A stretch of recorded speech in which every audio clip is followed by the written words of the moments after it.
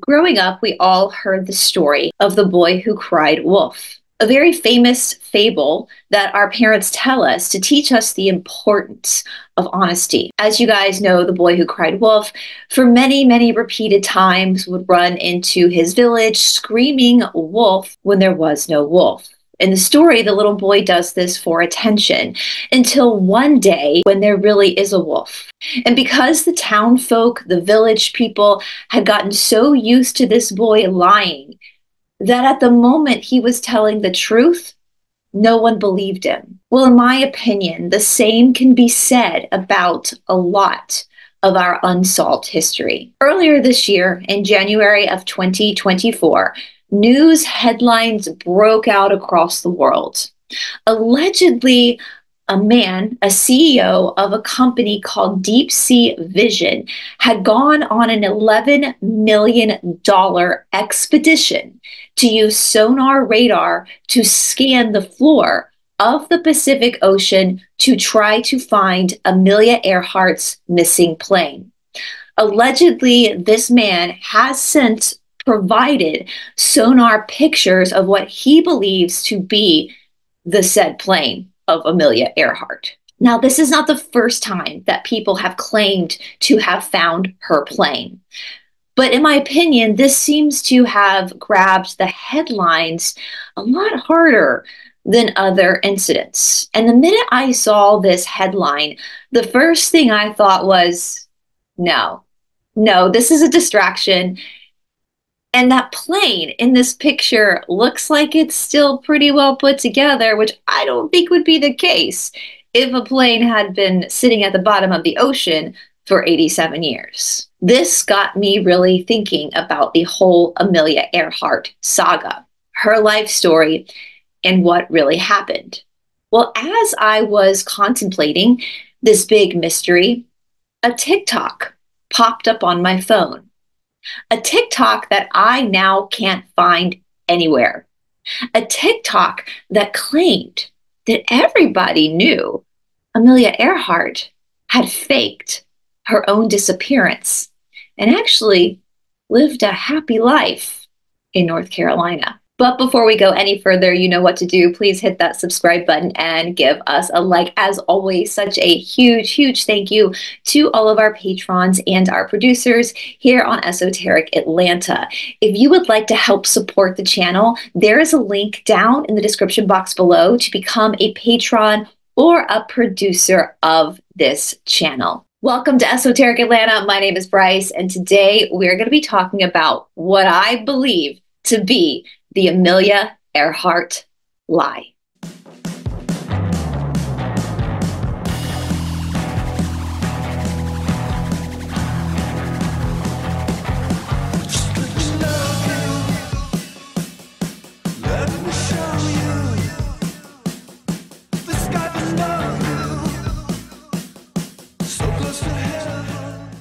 Now, as you can see, guys, I am not in my typical location. I am traveling right now, and I was not planning on filming anything while I was traveling. I was just going to research. But as I said, this TikTok popped up and I started digging, and I thought, God, I just got to talk to you guys. I got to film this because I am so curious to see what you have to say about this huge mystery, this huge conspiracy regarding probably one of the biggest modern day American folk heroes, legends of all time, Amelia Earhart. Now, again, as I said, I am definitely somebody who loves legends. I love unsolved mysteries.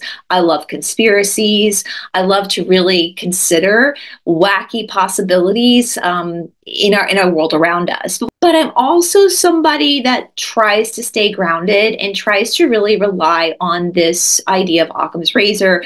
Occam's razor basically just means the most likely outcome is probably what happened. And again, in my opinion, learning the Amelia Earhart story, I think I always just assumed, like most people, that she had run out of fuel and sadly landed in the Pacific Ocean. Again, I think that's kind of the main theory with most people. And again, that's obviously the theory that these deep sea investigators have relied on, because why else would they be doing a sonar radar on the Pacific floor. But again, because this became such a big news story as of late, with everything else going on in the world, my red flags went up. My alarm bells went up. And then, as I said in the opening, oddly enough, as I was scanning through TikTok, a random TikTok popped up about Amelia Earhart having lived out a full life in North Carolina under an assumed identity. As I've said, I've scoured the internet now trying to find this TikTok and trying to find any type of references to back this person's claims, and they've all disappeared. So that's even more suspicious to me. So we're going to go through right now, we're going to go through a brief timeline of Amelia Earhart's life. I'm not going to go into so much detail because we all know who she was, and then talk about the possibilities of all these theories. Doing research, I found all these conspiracy theories on what actually happened to this very enigmatic woman that lived less than 100 years ago. So let's get into it. Amelia Earhart was born on the 24th of July, 1897 in Atchison, Kansas. Amelia was technically the second child. Her parents had had a stillborn before Amelia, very, very sad, but she was their first living child. A few years later, she was joined by her sister Grace, who they called Muriel. Now, Amelia herself would go by the two nicknames, one of Millie and one of A.E. Now, the interesting thing about the Earhart family is that in this little town of Kansas, Amelia's family was kind of like aristocratic for a small town. Her mother's family was very, very prominent. Her father was a very popular judge in the town, and he was also the president of the Atkinson's, it's hard to say, bank. Now, the time period that Amelia was born really kind of is its own character, if you will, and is probably the reason why Amelia herself became so famous when she was alive. Again, this was the late 19th century, 1897, when she was born. Things were changing as far as women's rights all over the world. We're coming up in the early 20th century to the suffragette movement, where women all over the world would petition to be granted the simple right to vote. At this time, women were still not permitted in Ivy League colleges, but they were starting to open up women's colleges. So this need for females to get a higher education was definitely a part of the culture that Amelia had been born into. And her mother was a huge proponent of her daughters being just as educated as they could be at that time than any other boys. It is said that Amelia's mother pushed her daughters, Amelia and Muriel, to not be like sissy little girls, but to really know how to take care of themselves, which was no problem, especially for Amelia, because it is stated that when Amelia was a little girl, she was quite rambunctious. She liked to climb trees, catch frogs, play outside with the boys. In fact, there's a story told by Amelia's niece that her and her mother one Christmas asked for an actual football, like an American football for my overseas viewers. And you know, American football still to this day is a male sport. So we can see this like hyperactivity in Amelia coming out at a very young age. This hyperactivity, this need to move and to groove and to be out in the world, this adventurous spirit that Amelia was honestly born with is what actually prompted her to do the daredevil things she did as an adult, the things that she became famous for.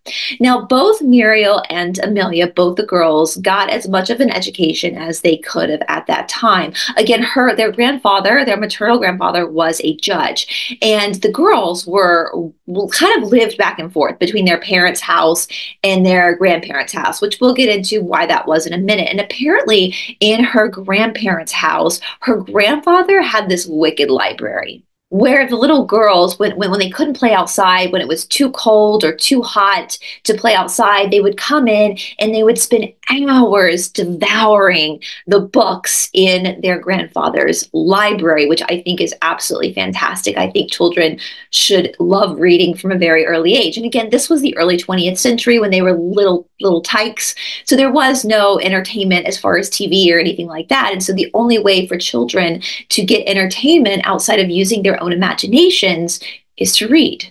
Now, obviously, Amelia, as well as her sister Muriel, were very smart cookies. They come from smart cookies. I had somebody say that to me once when I was going through like a shamanistic course, like an intensive through yoga, where we had to talk about like our ancestors and our more recent ancestors, like our grandparents. And somebody said that to me once, oh, you come from a family of really smart people, because one side of my family is judges and lawyers, and the other side of my family is doctors. And both of my grandmothers also went to university, which was very, very rare at the time. So this is like definitely, in my opinion, using my own experience in my own life growing up, it seems that education and intelligence was really important to the Earhart family. And I can respect that, especially with two little girls in a time period where little girls pushing forward to receive the best education was not as common.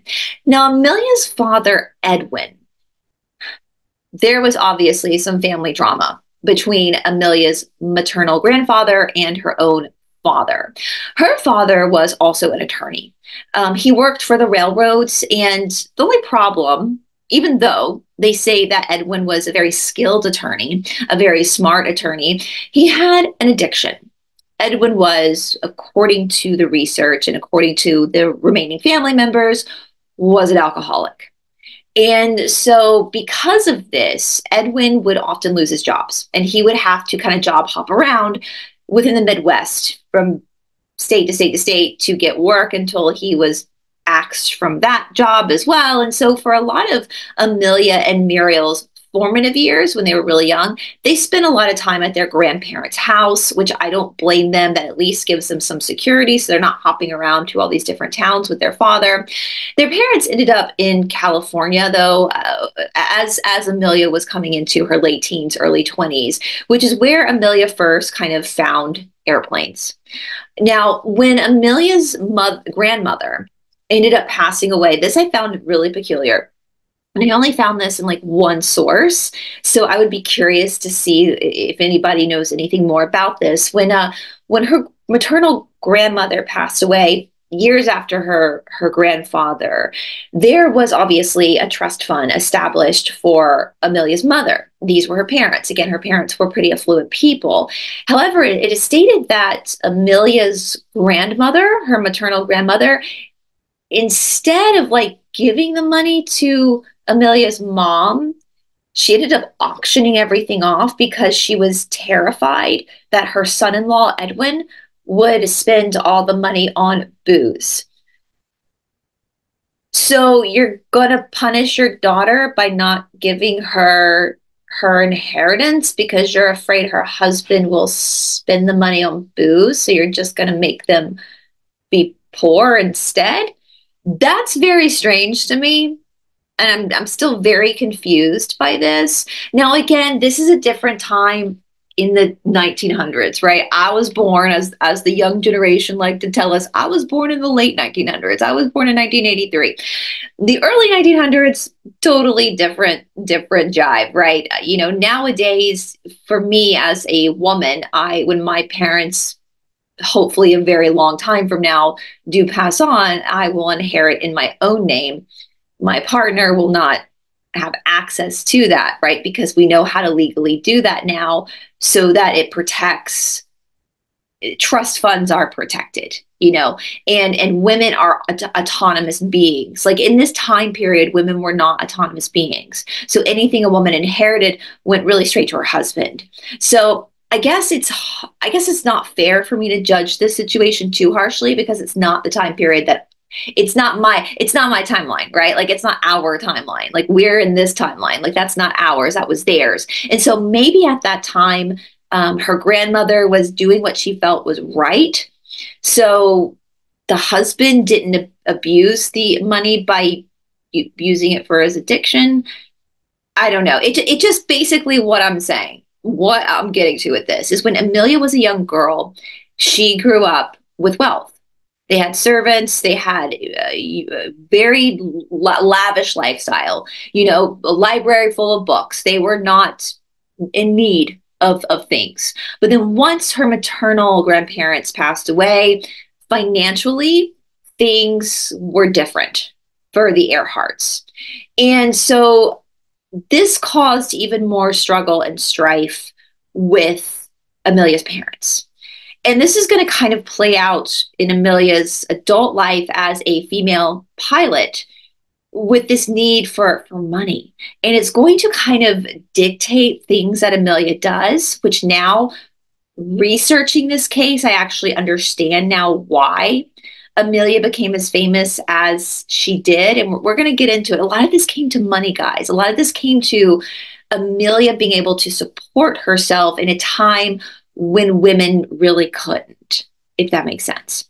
So they moved to California. Eventually, Amelia's parents do end up getting divorced, which back then must have been very traumatic because that wasn't very common back then. Now, something I do want to note, Amelia and her sister Muriel were really close as two girls, and they both took very different paths.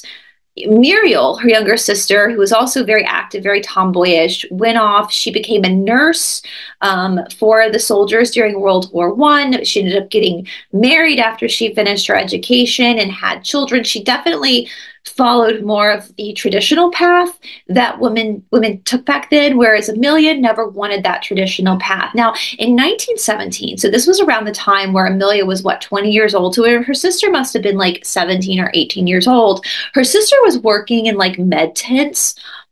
I don't know if they would be med tents, but she was working as a nurse in Canada for soldiers who were coming back wounded from World War I.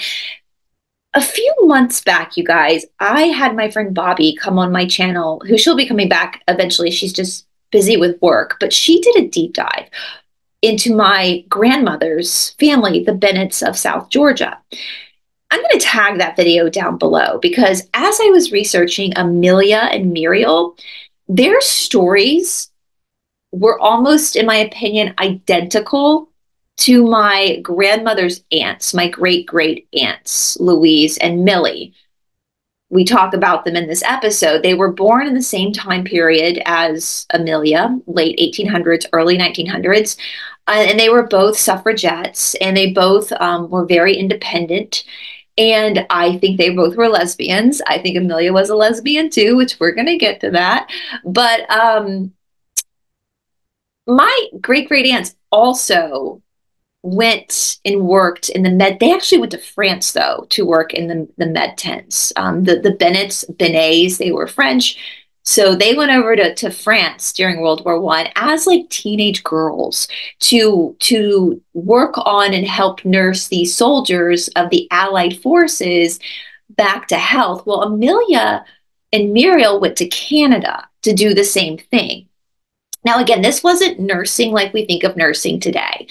I mean, I am not educated in the medical field. I'm educated in the liberal arts, but I could probably, if it was the same time period, I could probably sign up to be a nurse and just go pat someone's head with water or use teachers to try to help them, really coax them and give them that support to get healthy again. So when I say that at 20 and like 18 and 20, that these girls were up in Canada working with the soldiers coming back from World War I, it's not like it is now. That's kind of the point I'm getting to. But nonetheless, this is an important part of Amelia's story. And in a lot of the podcasts and documentaries I watched in preparing for this deep dive, not many people mentioned this. And I thought that was a shame that people didn't mention this, that they didn't think this time in Amelia's life was as important as I believe it was. Again, Amelia was a 20-year-old girl in 1917. She had grown up in a very powerful family where she was encouraged to be independent. When she was a little girl, it is stated that she preferred to just wear her bloomers, which were like pants, instead of putting the dress on over it because she could run better and climb trees better. And then at 20, she goes off to Canada to help her sister work in these medical tents to help support Canadian and American soldiers who are wounded coming back from World War I. This is a lot. Amelia's already gone through a very adventurous life. She's highly educated. She's obviously very intelligent. She's got a lot of energy. She's very hyperactive. And she's in these hospitals all day with these soldiers coming back from the war who are around her age, right? And she's hearing stories about things that happened in World War I, including airplanes. Because the Wright brothers here in America, in North Carolina, which again, we're going to get to with the conspiracy of her ending up in North Carolina, the Wright brothers were the first in flight. In 1903, a little over a decade before, in Kitty Hawk, North Carolina, the Wright brothers flew. So World War I was the first war in the official narrative of our history where there were these flying contraptions. So this little girl, Amelia, who had spent her childhood climbing trees, catching frogs, reading stories of grand adventures, at 20 years old, while nursing soldiers, was hearing all these stories of these airplanes. And I'm sure these soldiers had a lot to say about the airplanes because this was new. Many of these soldiers would have probably never had the opportunity to get into an airplane at this time in history if it weren't for the war. Can you imagine that? I mean, we fly all the time now. Flying is not that big of a deal, but can you imagine what that must have been like at that time when all of a sudden people were in the air? Can you imagine trying to explain to somebody what that's like to be in the air looking it down on Earth to somebody who's never even envisioned that being a possibility? This is why this time period, in my opinion, is important to Amelia's story. Again, she had an adventurous spirit, but that doesn't mean that adventurous spirit would have necessarily been channeled into aviation if it wasn't for her hearing all the stories of aviation from these soldiers. A few years later, in the early 1920s, it is stated that Amelia Earhart and a female friend, wink wink, went to the Canadian National Exhibition in Toronto, where they came face to face with these new flying contraptions called airplanes. And it is stated at this moment, Amelia was like, this is what I want to do. I want to fly. I want to fly. I want to know what it feels like to be in the air. And so on the 3rd of January, 1921, Amelia had made her way back to California where she had her first ever flying lesson. At this point, Amelia cut her hair, that famous short, kind of boyish haircut, because she wanted to be taken seriously as an aviator. All the men had short hair, so she was going to cut her hair short too. Now, something interesting in one of the podcasts that I was listening to about aviation at this time in women, as I said earlier, this was also the time of the suffragettes. This is a time in history, lots of friction, where women are wanting to have a little bit more power and a little bit more authority in the working world. And in aviation, because aviation was so new, women were able to jump into it quickly, as one historian said, before the men knew how to stop them. So Amelia Earhart was not the first woman to ever be in aviation. In fact, her flying instructor was another woman. Now, the difference is as Amelia Earhart started to gain more independence before she was licensed, the idea of Amelia Earhart having a career in aviation was not feasible. Male pilots were paid, and male pilots could eventually go on to work for what would become commercial air flights, like going from warplanes to commercial planes, which I know even today, a lot of pilots today were men who served in the Air Force. But for women, that still wasn't really a possibility. Even though they were able to get their license and they were able to have a place in aviation, they still were not able to get paid for it. So this is, again, this money issue is also what's going to direct and put Amelia on the trajectory of becoming as famous as she became. This was on purpose. We're going to get to it. On May 16th of 1922, Amelia Earhart becomes the 16th woman to be granted her pilot's license in the United States. So she wasn't the first woman. Again, there are 15 other women before her that got her license. And again, we're going to get to why Amelia became so famous versus these other women. But then on October 22nd, a few months later down the line of 1922, Amelia ends up breaking a record because she's able to take her plane to 14,000 feet in altitude. And this is the highest any woman had ever taken an airplane. Now, in the 1920s, a man named Charles Lindbergh had become the first pilot to do a transatlantic flight. And then in 1928, Amelia got the opportunity to also participate in a transatlantic flight. However, with this transatlantic flight, she was not the pilot. She was a passenger. She was the only female passenger in this transatlantic flight that flew from the American continent over to Europe. Because she was a woman who sat in the airplane with the pilot, as she says, she did nothing. She was just dead weight, like a bag of potatoes. That's her quote, coming across the ocean. But because she was the first woman to do it, to be brave enough to get in this flying contraption and fly over the ocean, she gained a lot of publicity. People started calling her Lady Lindy because she apparently looked a lot like Charles Lindbergh. They also called her the Queen of the Air. And at this time, there was a man named George Putnam. George Putnam was on this flight as well, and he was kind of an explorer himself. He was an adventurous man himself, and so he was documenting. His father owned like a publishing company, and so he was documenting this definitely this moment in history where human beings are now flying across the ocean. So he got to know Amelia at this time. Now, what cracks me up, here we go, guys, here we go into the money aspect. Because women could not make a living flying, only men could. They could fly, they just couldn't get paid for it. George Putnam took Amelia Earhart and basically made her an influencer. I mean, I was reading all this and I was like, holy crap, Amelia Earhart was literally an influencer. This is how she made her money, because Amelia Earhart wanted, at that point, she was hungry for it. She wanted to be the first female to eventually fly across the ocean by herself. She had already broken a record with getting her plane that high up in altitude. However, in order to do this, she needed money. She needed sponsorship. And there was no way that any company was going to pay a woman to do this like they had paid Charles Lindbergh. And so George Putnam took Amelia on as almost like a client. Like he was like her agent. And so he started to tout her to all of these newspapers, all of these radio shows, and she got endorsement deals.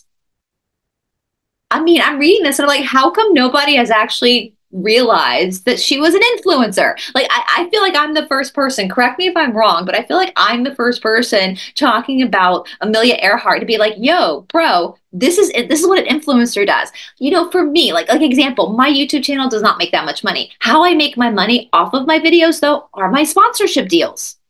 Right? Spooky2, MiraMate, all these different these different sponsorship deals that I get, that's how I'm able to continue to take the time to do these deep dives and put this product out. Same thing for Amelia. Now, what's interesting, you guys, is one of the big products that Amelia was the influencer for, that she endorsed, was Lucky Strike cigarettes. Now, that's not strange because at that time, like, everyone smoked, so whatever, not that big of a deal, but they had her as the face of Lucky Strike cigarettes. Now, whoa, this is another rabbit hole that I want to go deeper down into, and I would love to hear y'all's opinions down in the comment section below. Part of the money that she made as an influencer for Lucky Strike cigarettes went to fund, wait for it, drum roll, went to fund Admiral Byrd's expedition of the South Pole. What? What? We've covered a long time ago. We covered Admiral Byrd. I think the first year I opened this channel. If I can find those videos, I'll put them down in the description box below. He's the dude that was like, yo, there's a whole civilization in the earth, like Agartha. Like we got a hollow earth and there are people living in our earth. That's that dude. That's that dude, Admiral Byrd. So there's a connection between Amelia Earhart and Admiral Byrd. And I don't think that it was just that George Putnam was like helping. There's more to that story. There's more to that story. I don't know if I'm able to find that much information, but there's more to that story. Anyway, let's continue. Obviously, because of her being an influencer and because George Putnam really focused on the fact that she was a woman, I am woman, hear me roar, she became a celebrity. I'm laughing because the whole lesbian thing, you guys, I mean, she was a lesbian. Like, let's just be obvious about this. Like, she definitely was a lesbian. There's no shame in that, but I don't know why people didn't pick up on this before. But he did tout her as kind of being there. I am woman, hear me roar, to market to girls. And so she became this huge celebrity. At the time of her life, before her disappearance, she was one of the biggest celebrities in the world, not just the United States, which I knew she was famous, but I didn't know she was that famous. She also became really good friends with Eleanor Roosevelt, who was also allegedly a lesbian. So that's interesting, right? Now, George Putnam himself was married at the time. He ended up leaving his wife, and as he was managing Amelia, he wanted to marry her. Now, again, I said I think she's a lesbian. He asked her to marry him like 6 times, and she said no, but she finally relented. And she wrote this very formal letter to George Putnam, like on the eve of their wedding. And this letter is very, very interesting. I'm going to put a bit of it up on this video. Basically, she was telling him, like, I'm going to marry you, but this is more a business arrangement because we work really well together in a partnership for my brand, basically. I mean, I don't think they called it a brand back then. This is me adding, modern words to what was happening. She was a brand. She was the Amelia Earhart brand, just like my brand is Esoteric Atlanta. That was her brand, and that's how she made money, and he's the one that made that happen for her. So he was basically allowing her to make the money through these sponsorship deals and influence deals and her brand in order to fund what she really wanted to do, which was to be adventurous and fly all over the world. So she finally relented and agreed to marry him, but she basically said, like, I'm not going to be faithful to you. I don't expect you to be faithful to me. I want to be alone. I don't want you being around me all the time. And I'm not going to change my name, which was wild back then. Like, women, that didn't happen back then. Women always changed their name. So she was very much saying, like, we're getting married because this is beneficial for the business. And I like you as a person. I like hanging out with you, but I'm not romantically in love with you, is basically how I interpret it to be. So let's look at part of this letter. Part of this letter, in fact, says, I want you to understand, I shall not hold you to any medieval code of faithfulness to me, nor shall I consider myself bound to you similarly. I may have to keep some place where I can go to be myself now and then, for I cannot guarantee to endure at all times the confinement of even an attractive cage.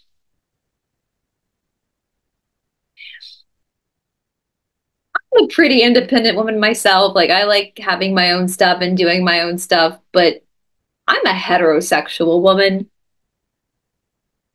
I want to be with my boyfriend. Like, you know what I'm saying? Like, that's a little weird. That's just a little weird. Probably a very different story today if she were alive. If she were alive today, she wouldn't be probably as famous as she was. I mean, that's kind of the time period, as I was saying, the time period she lived in, and the obstacles she was up against as a woman, and the way that she was able to bring money in to do her expeditions was very new for that time. And for her, it was a necessity. Her being famous was a necessity for her. I don't think she wanted to be famous. I think she just wanted to freaking fly an airplane. But this was all a means to an end for her to be able to do that. And so if she had been born at any other time period, I don't think Miss Amelia Earhart would have been famous at all, right? I think she just would have been a female pilot.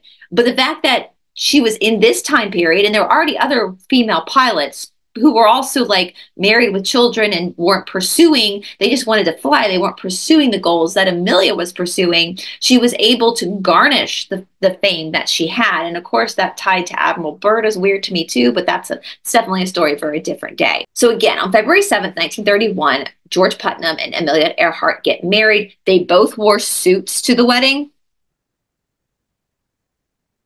Like, part of me just wants to buy a wedding dress just to have it because I'm a girl and I like that kind of stuff. But I asked my boyfriend like what he would do, like if we were to get married, if I were to show up on the wedding day in a suit. He'd be like, I probably would be like, who the hell am I marrying? You know, so there's that. But nonetheless, to each their own. February 7th, 1931, they get married. In the 30s is obviously we're gearing up to her final disappearance, which would happen 6 years later in 1937. In 1934, Amelia Earhart decides this is it. This is it. She's going to fly from the American continent over to Paris. She's going to do the same thing Charles Lindbergh did many, many years before. Now, something happens though. She flies 14 hours, 56 minutes, and she starts to have some mechanical problems. It's really bad weather. And so she has to land her plane. She ends up landing her plane in Northern Ireland, right outside of Derry.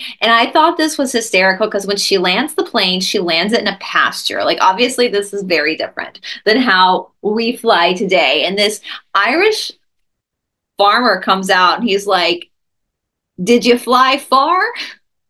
And she goes, from America.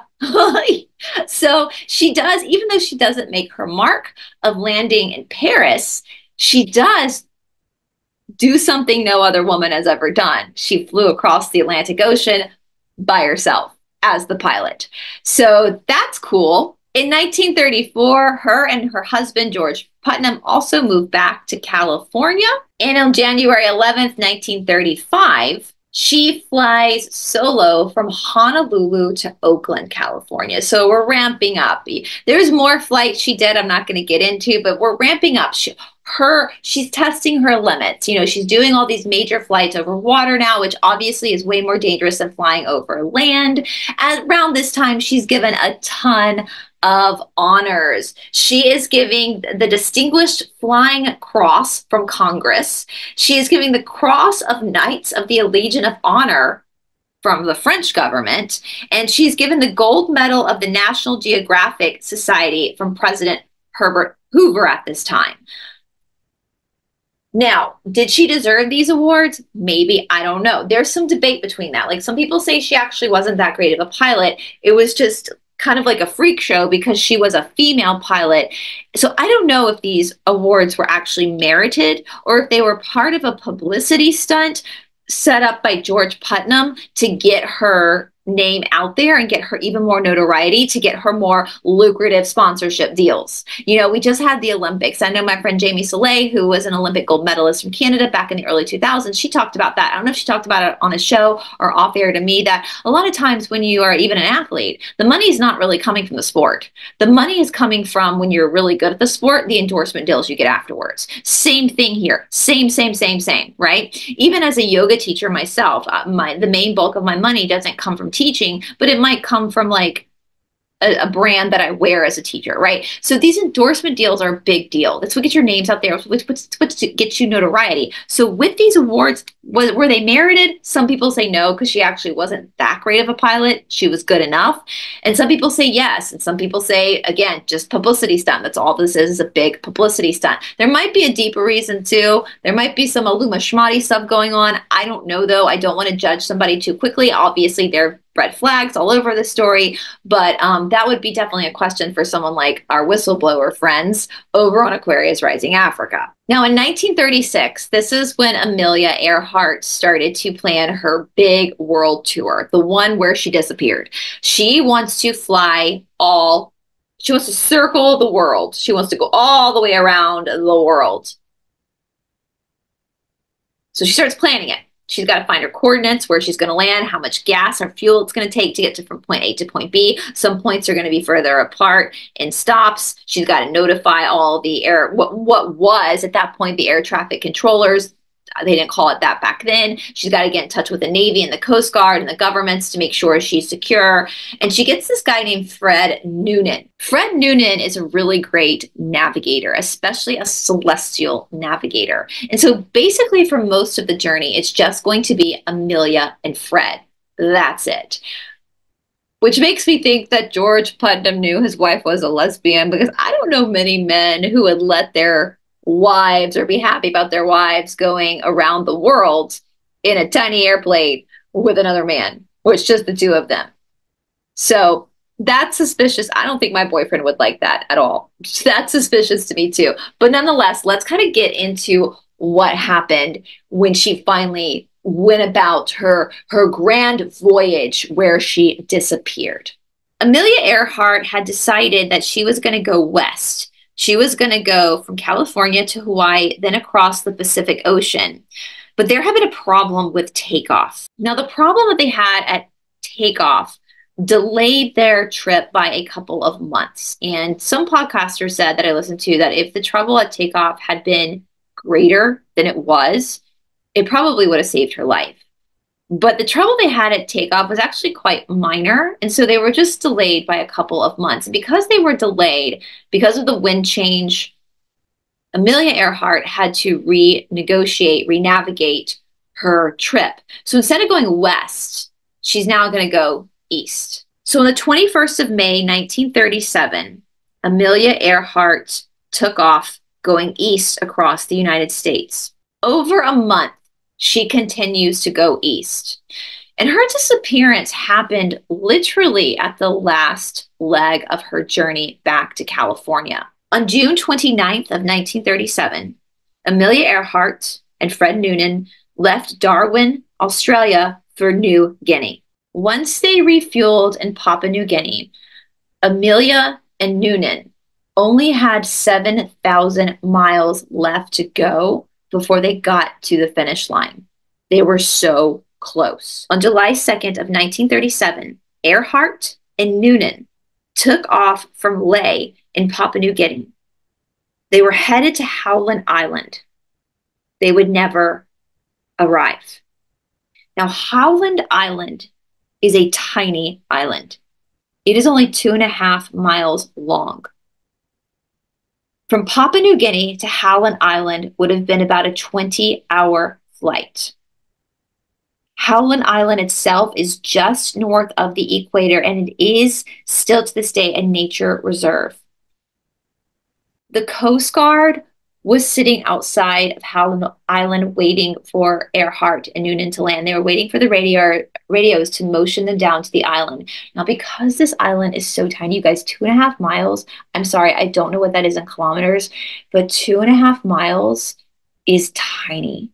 Like, I probably walk 2.5 miles just teaching a yoga class. The steps I take is probably the equivalent of 2.5 miles. This is tiny.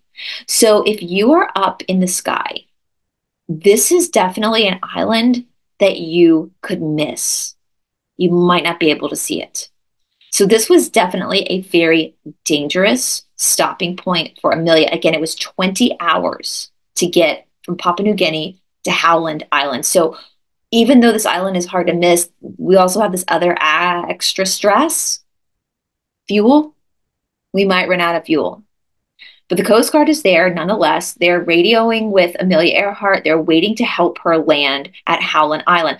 Once she lands in Howland Island, she only has 2 more stops. She's going to go to Hawaii and then boom, back in Oakland, California. So this is like, hold your breath. Once we make this landing, we're golden. She's good. She's going to make it all the way home. Now they start to hear radios coming in from Amelia. Amelia claims that she cannot see the island, nor can she see the Coast Guard. She thinks in her panic transmission that the Coast Guard's not there, but they were there. Now a problem ensued because they realized that they could hear Amelia, but she could not hear them. So they're getting her radios, they're trying to radio back to her, and it's obvious she's not hearing them. The Coast Guard themselves is panicking because they know that she's running out of fuel, that this is bad. She can't see them. They can't see her, but they can radio with her, and she's going to run out of fuel. So everybody's panicking at this moment. And 8:45 a.m., they lose all radio transmission with her. Poof, she's gone. Or so they say. We'll get to that at the end. Immediately, there's a search for Amelia. Immediately, they know something is wrong. The Navy gets involved. The Coast Guard gets involved. For 2 weeks straight, everybody is searching for Amelia and Fred Noonan. On the 18th of July, 1937, they halted all search and basically proclaimed her and Noonan dead. To this day, or so they say, no bodies or plane wreckage have been found, because the truth is not the official narrative. But before we get into all these scandalous conspiracy theories about Amelia Earhart's disappearance, I want to take a brief word from our sponsors. As I just said earlier in this episode, for people like me, independent content creators, or people like Amelia Earhart, we make our money off of these endorsement deals because the thing we love to do the most, which for me is these deep dives, don't necessarily pay the bills. And these deep dives do take a lot of time, a lot of energy, a lot of research. It's a full-time job. And so like Amelia Earhart having a full-time job to be able to learn how to fly and break all these records for women everywhere to be respected in the field of aviation, I too have endorsements. Now, I will not take endorsements from companies that I don't believe in. Don't worry, you guys, I will never be a spokesperson for Lucky Strike cigarettes. But one of my favorite products that companies that endorses me is a company called Spooky2. And Spooky2 is a Rife machine. It's based off of Tesla technology. So if you're somebody who's into alternative health and wellness, this is definitely a company you might want to look into. I'm going to play a brief commercial from Spooky2 to kind of explain to you more about the recovery features of this instrument. It also works well on your animals. Now, Spooky2's sister company is a company called MiraMate, who also endorse and sponsor me. And so all this is going to be down in the description box below, you guys. But if you would like to purchase anything from Spooky2 or MiraMate, anything at all at any time, at checkout, you just enter my name, Bryce Watson, BRICEWATSON, and you will get 5% off any and all of your purchases.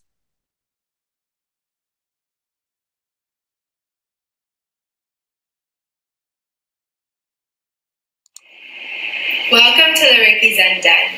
I'm here with my dog Bourbon, and he wanted to share a little bit about his story so that we can help other pet parents know that there are other holistic and alternative methods out there to helping your dog on their road to recovery and healing. So a little bit about Bourbon's story. We had him, he was running, let's say, and it was a rainy day, and he went to run up the steps, and he skipped a step and landed spread eagle and left out a huge yelp. So thankfully, my son carried him down the steps for me, got him in the car, and we took him right to the vet. So they confirmed that he did, in fact, severely tear, basically completely, both of his ACLs, or what's called a CCL in dog lingo, and they said that he needed surgery to heal and recover. However, he was only 8 months old at the time, and they would not do surgery on him because his growth platelets were still open in his legs. So they sent me home with an injured dog and said, bring him back when he's a year old, and they would do the surgery. Now, the surgery, mind you, was going to cost $5,000 per leg and 2 months recovery in a crate while he was recovering. And the surgery had to be done one leg at a time. So that would be $10,000 and 4 months of him being in a crate. That doesn't sound like a good solution to me. So I encourage you to go to Spooky2 and download their software just to kind of look around and see if maybe your ailments are in the database, because I bet you they are. So now let's get into it. So the first thing I did with Bourbon is I took the connectors and I hooked him up to the TENS pads. So what I did is I took the TENS pads and I placed them on the inside of his thigh by where his knee is. So right around where the actual ACL or CCL would be located. And then I ran what we call a biofeedback scan. The biofeedback scan in the database, what it does is it sends electromagnetic frequencies into your electromagnetic field within your body. Anything that is not supposed to be there, it calls a hit. So it records up to 10 hits per biofeedback scan. It takes about 5 or 6 minutes and boom, you have your results. So then, once I record and save those hits, I turn around and I switch it to contact mode, keeping the TENS pads in the exact same spot that I just ran the biofeedback scan. And then I run a 30-minute contact session for him. Now, he feels so amazing when he's getting these frequencies that if I'm in messing with the Rife therapy machine and getting something ready maybe for myself or a client, he will actually come over and be like, hey, thinking he's going to get a session. That's how much he loves it because he knows it's making him feel better.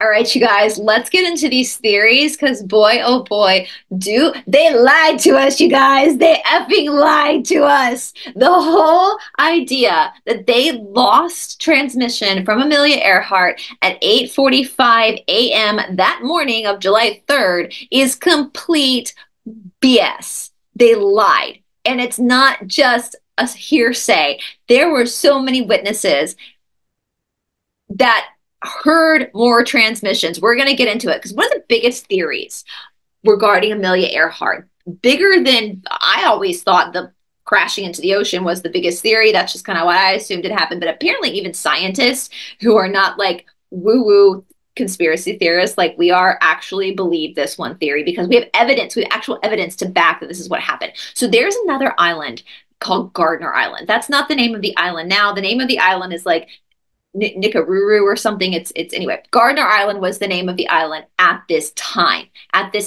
So let's talk a little bit about Gardner Island. So this is an island in the Phoenix Island region. Now, Gardner Island is about 400 miles southeast of Howland Island. Obviously, 400 miles, that's a long distance, but when you're in an airplane, it's not that long of a distance, yeah? Now, Gardner Island is, at this time, and I think even still today, is not inhabited by anybody. The last people who left Gardner Island were in the late 1800s. In fact, 1892, people left the island. They had tried to set up like a coconut colony, and 29 people moved there in the late 1800s to try to create produce, but the conditions were not that great. And so in 1892, they left the island. So it was not being inhabited. Now, something to remember is that the people who originally inhabited this island in the late 1800s were Polynesian. They were not white. And this is important when we look at some of the remains that were found on this island because Amelia Earhart was white. Fred Noonan was white. They were white people, right? The original inhabitants that tried to create a business there weren't.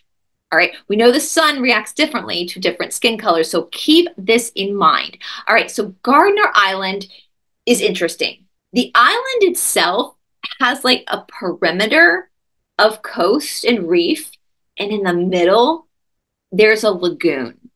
So the fact that she was even able to kind of land on this island, according to this theory, is phenomenal in itself because it's like a rubber band. I was thinking if I have a rubber band around where it's like this island and then water, right? Okay. So why do we think that she might have actually landed at Gardner Island in distress instead of Howland Island? There is evidence on the island that some white people were there, but nonetheless, let's go back to these transmissions that we're going through. Again, the fake news, the propaganda, they tell us the last transmission they heard from Amelia Earhart was 8:45 in the morning. But then a bunch of other people said, we heard her at 6 p.m. that night. Because you see, my friends, at this time in history, there was no TV.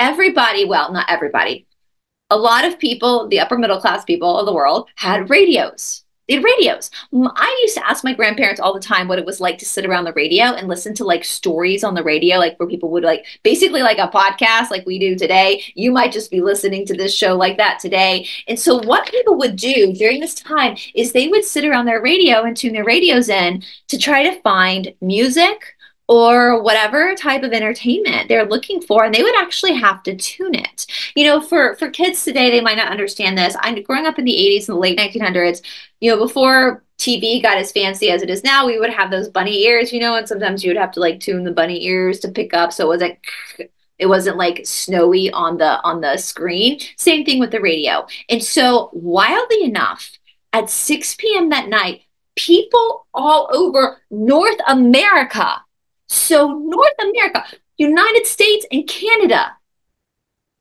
as far as Florida, there's a really famous case, like a little girl named Betty, a teenager in Betty in Florida, that literally picked up Amelia's transmissions. They picked her up. They knew who she was. Like, I'm like, this is not some random, like, they think they hear, it's not like a spirit box. And I work with spirit box sometimes, I'm not saying, but it's not, it's clear. And they know who Amelia Earhart is. She's freaking famous. She's as famous then as the Kardashians are now. They know who this woman is. And so imagine all these people are sitting in their house looking for a news report, looking for a soap opera, looking for music, and they all of a sudden start to hear distressed Mayday signals from Amelia Earhart, America's sweetheart, who is literally supposed to be finishing up her world-breaking world tour on her airplane. So people started writing down what they were hearing. Now, the time periods that she would do her transmission was the same every single day. And for Amelia, in the time zone she was in, it was always night for her. And they believed this was the case because it was low tide at night. And in order for her to do the transmission, she would have to crank the plane, right? And so she would keep the plane off during the day when that tide was high and she couldn't crank it anyway. And at low tide, she would crank the plane to try to radio in for help. Okay, and so it came at the same times. And so people started realizing that's what's going on. She's landed somewhere, it's low tide, and she's using the rest of her fuel to try to ask for help. Now, they could definitely hear, a lot of people said they heard a male's voice as well, which was Fred Noonan. And this is what's so freaking sad. So many people said that they could tell that Fred was delirious. Now, in one of the transmissions, Amelia had stated that Fred had injured his head pretty badly, and he was definitely losing consciousness. And they could hear her on the intercom trying to get Fred to come back to the plane. Like, she was really, really worried about, I guess when they landed an impact, he hit his head really hard, and he was definitely losing his grip on reality. Obviously, this is a very hot island. That didn't help the situation. They also heard Amelia crying in the transmission a lot, like begging for help. And a lot of people wrote down what they thought was her saying New York City. And they couldn't figure out why she was saying New York City. Well, now, all these years later, people who are investigating, scientists, not just conspiracy theorists like us, but scientists who are investigating this claim believe she wasn't saying New York City, that they got that wrong. What she was actually saying was SS Norwich City.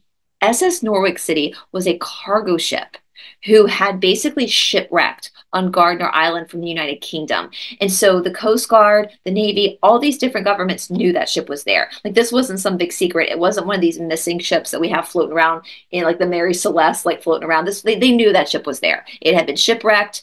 They left it. It was the SS Norwich City. And so what a lot of people speculate is what Amelia Earhart was saying was SS Norwich City. There are two reasons she was saying this. One, it identified Gardner Island because all of the governments around the world knew that that ship had run amok on this island. So this was a big, basically, marker. This is the island where they are. They also think that Amelia actually landed by the ship. So not only was the ship giving people a pinpointed location of where she was, but she was literally by the remains of the Norwich City ship. Now, even though all these private citizens, as well as the Coast Guard, innocent people in the Coast Guard, were hearing these transmissions, nobody bothered to go and check Gardner Island. No one.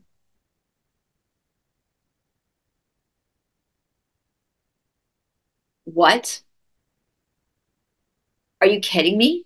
If I were Amelia Earhart's family, you best believe I would be like on the news, on the radio news every day, kicking up shit. She's telling you where she is. This isn't just one or two people who are going, I think we're getting transmission from this island down 400 miles south. There are people all over the world, all over the United States, anywhere near where that they can pick up that transmission, being like, yo, she's on Gardner Island. She landed on Gardner Island. And other people are like, well, that's not possible because of the fuel and how far it was. Yes, it is possible. They're speculating that she got caught in wind and this wind moved her. So it doesn't take a lot of fuel if the wind is moving you itself. I'm not a pilot, and I know that. So in the late 1900s, there was this group called the International Group for Historic Aircraft Recovery, or TIGER for short. And so they started to, again, late 1900s, she's long gone. They start to investigate this obvious evidence that she had landed at Gardner Island. And what they found was pretty remarkable. There was not a lot of remains of a plane. There was some plane wreckage, but not enough to really solidly say this was Amelia Earhart's plane. Makes sense, right? It would have eventually floated into the ocean, right? Parts of the plane, part of the Norwich City boat that had also shipwrecked there was kind of not much was left of that either. But they found campsites where people had been trying to cook food. They found turtle shells. They found fish heads with skeletal bodies, which definitely shows that a white person, because we don't eat fish heads, were trying to eat the fish. Y'all, they found makeup from the 1930s that was American. They found a compact mirror from makeup that looked like she had broken it to use to try to signal for help. They found some clothes from the 1930s, and including a woman's shoe. They even found an instrument that navigators used, especially Fred Noonan, who were celestial navigators, a particular equipment that only select navigators had, like Fred Noonan. They found that on the island. And they found some skeletal remains. Now, there's not enough with the skeletal remains for them to get conclusive DNA matching, but what they do know, they can tell from the bones, is that these people were white. Now, typically, you're probably thinking, like, how is that possible? Because typically with skeletal bones, we really can't tell race. Something had, like, gotten on the bones as they were getting skinnier and as they were basically dying. Amelia Earhart was a very freckle-faced white woman, as was Fred Noonan. So they found this, like, homemade ointment, elixir, that basically she was trying to use as sunscreen, and it had stained the bones. Now, I'm not a chemist, so I can't really talk about how that actually happens. But the researchers, the scientists looking at these bones were like, these are not Polynesian bones. A Polynesian person would not do this. We're looking at, with the evidence of this, the stains of this elixir on the bones, we're looking at somebody who is trying to protect their skin from the intense heat. This is a white person. These are two white people. Now, we don't have full skeletal remains. I'm assuming a lot of the skeletal remains probably got washed away with the tide. So what's left, though, we do see this. And this, to me, is enough for me to personally believe this is what happened. We're going to go through the other theories, especially the North Carolina theory as well. But there's enough evidence for me that I think this is actually what happened. And there's enough eyewitness accounts on the radios that this is a realistically, this is what happened to them. Why this was allowed to happen to them, I don't know. That's the unsolved part of this. Why they didn't go and check out Gardner Island when they could obviously hear transmission coming from the island, I don't know. I don't know why they didn't do that. But let's go through the other conspiracies. Another big conspiracy, people feel like this was right on the heels of World War II. And so people feel like she obviously was like taken down by the Japanese. And by being taken down by the Japanese, she was either unalived as a prisoner of war, her and Fred Noonan were, or she specifically was forced to be what they called a Tokyo Rose. Now, a Tokyo Rose was an English-speaking woman who would go on the radio and basically spout out Japanese propaganda. And so if you're a POW, you might not be unalived. They might take you and force you to do their work and be on these radio programs in an English speaking, giving Japanese propaganda. Now, this Tokyo Rose conspiracy was so big at the time of her disappearance that George Putnam, her husband, actually listened to a ton of these broadcasts, trying to see if he recognized any of the voices, which makes sense. I would recognize my boyfriend's voice if that were the case, you know, and none of the voices matched what was Amelia's. Now there's obviously two conspiracies of her faking this and going off and living another life. The first case we have is a woman named Irene Bowman, and she was allegedly born on October 1, 1904 and died on July 7th, 1982. Irene was a banker from New Jersey. Now, in 1970, a book called Amelia Earhart Lives by Joe Kloss was released. This book was based on the speculations of a retired pilot named Joseph Gervais. Joseph Gervais had met with one of Amelia's friends, like Amelia Earhart's real-life friends, a woman named Violet Gentry, in the 50s and 60s. And Violet introduced Joseph to a friend of hers named Irene Bowman. And Joseph was so taken aback by this woman because she looked identical to Amelia Earhart. And the fact that Violet was friends with Amelia when Amelia was alive made him start to speculate that this woman was actually Amelia Earhart. And she, for some reason, faked her unaliving and moved to New Jersey and assumed a new identity. He did tons of research into this woman's background and tried to figure out why she would do this. Obviously, if she's coming to an aviation conference, she's still very much interested in aviation, but for some reason, this Amelia Earhart had decided to leave her life behind and become this Irene Bowman. Well, in 1970, again, when the book was released, based off of this guy's research, there was a lawsuit filed. And they had to retract the book because Irene Bowman was very defiant that she was not Amelia Earhart. Now, looking into this myself, I don't actually think she was Amelia Earhart. They ended up doing, after she passed away, they ended up doing some analysis. She refused to give her fingerprints. She would never give her fingerprints. That's suspicious. However, I can see how you would be defiant, be like, dude, I'm not her. Stop it. Leave me alone. But some people did do an analysis with Amelia's skull and her skull and photographs, and they didn't match. They looked alike, but they didn't match. But nonetheless, after she passed away, 3 more books were written speculating that this woman was Amelia Earhart. These books were Stand By to Die in 1985, Amelia Earhart Survived 2003, and Amelia Earhart Beyond the Grave, written in 2016. Now, a lot of people do speculate that Amelia Earhart was actually a spy for the United States government hired by the Roosevelts, and that might be why she was given a new identity, because she needed to be removed as a spy because something was going amok. So maybe the whole transmissions of her going down were faked for us to think that she disappeared, when in reality the government was just putting her in a witness protection program or something. I don't know. And maybe that's why they kind of let these transmissions go, but not actually go and find her because she was being relocated. That's kind of another conspiracy. But the North Carolina conspiracy is what's super interesting to me, because apparently there in Southern Pines, North Carolina, according to this TikTok that I can't find now, it's disappeared. Apparently, people in the Southern Pines, North Carolina, have always known that Amelia Earhart took on a new identity and moved to Southern Pines, North Carolina, with her lesbian lover.